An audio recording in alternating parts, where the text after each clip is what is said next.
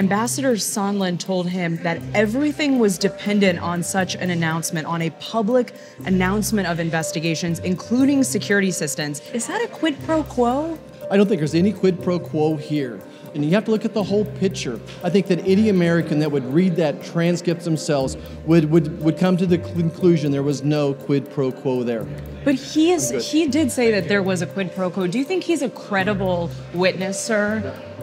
Sorry, I think I'm good.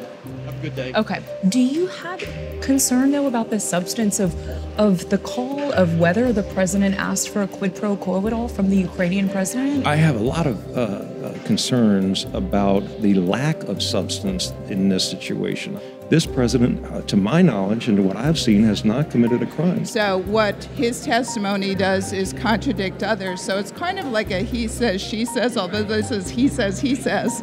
So it's hard to know what is accurate. So this quid pro quo that he lays out here, you're not sure if that's true? That is correct. Sondland said that everything was dependent on such an announcement, including security assistance.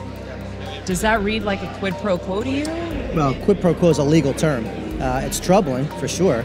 But that's the whole point that we're doing this. And by the way, I've said many, many times, I think the best venue for this is law enforcement.